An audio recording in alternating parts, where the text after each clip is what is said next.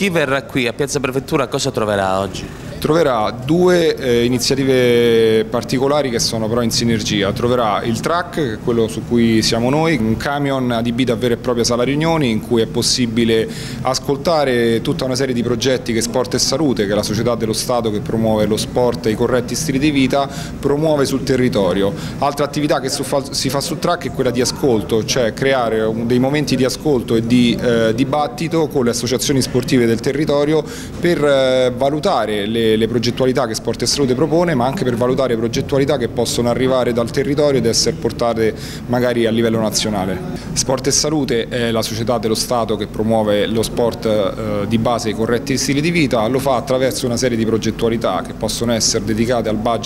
suo budget, ma anche a budget che le vengono dati di volta in volta da ministeri e dipartimenti di appartenenza. Lo fa attraverso la promozione di diversi progetti in vari ambiti, parlo ad esempio dell'ambito scuola, parlo dello sport di tutti, parlo dell'attività sportiva all'interno dei parchi cittadini, progettualità sugli spazi civici di comunità, sui quartieri, sull'inclusione, e lo fa per valorizzare uno stile di vita attivo.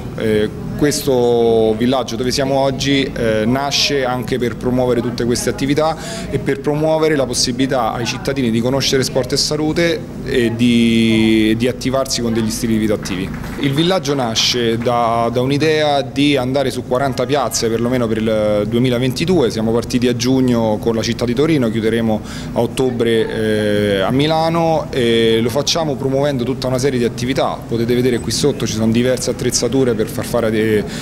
movimento e attività a giovani, bambini, ma anche al target degli over 65 e in generale alle famiglie. L'obiettivo è proprio questo, sensibilizzare la popolazione allo star bene, in questo momento particolare ancora di più perché l'evento cade all'interno della settimana europea dello sport,